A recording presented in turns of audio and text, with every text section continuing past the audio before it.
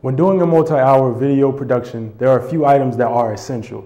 You must have a camera, tapes, the battery or a power supply for the camera, and a tripod. This camera is a TRV-900, so it records using either mini DV tapes or a memory card. For our production, we will use mini DV tapes. These tapes can record 60 minutes worth of footage on standard play, but if you put the camera on long play, they can record up to 90 minutes.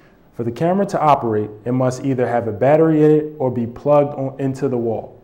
If there is not a power socket nearby, this camera can operate on a battery life of over 2 hours if fully charged.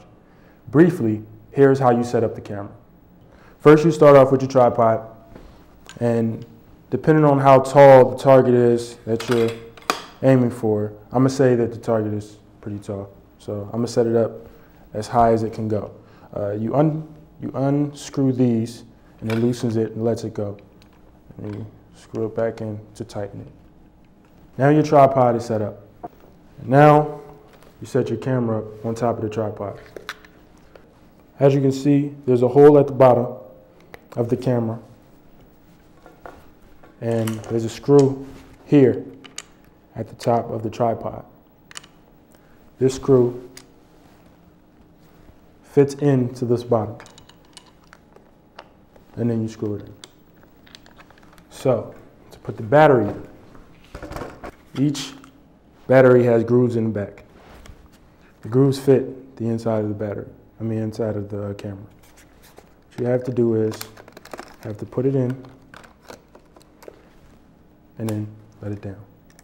If you're using a power supply, in the back of the tripod, of the camera, there's a little lid that says DC in. You lift this up, make sure the arrow is pointing towards that, upward, and you insert.